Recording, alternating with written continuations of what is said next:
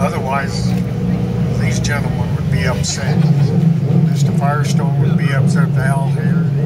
He would have been shaking his head. But anyway, it's really a pleasure being here and looking at this car. It reminds me of my rookie year.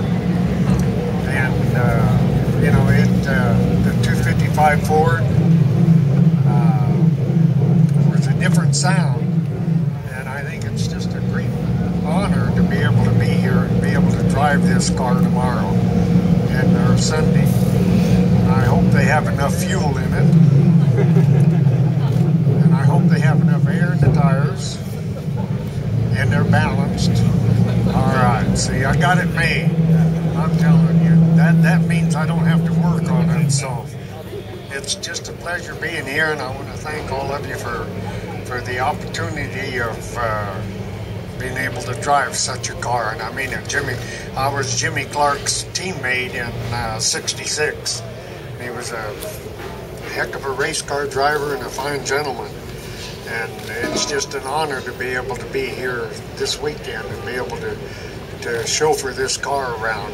They even made me sign a contract, you know, that I couldn't do certain things. I could only run it. Hey, you don't still ride motorcycles, do you? Break your leg. Yeah, I do. Oh, but, you know, you can't take everything away from a kid.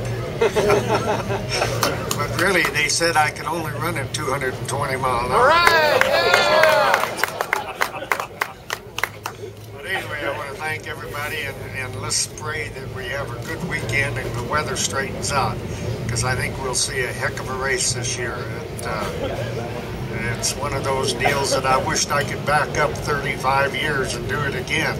But I don't know if I'd want to be in this group that's out there, going to be out there Sunday, because I don't think half of them got any brains. But they really do.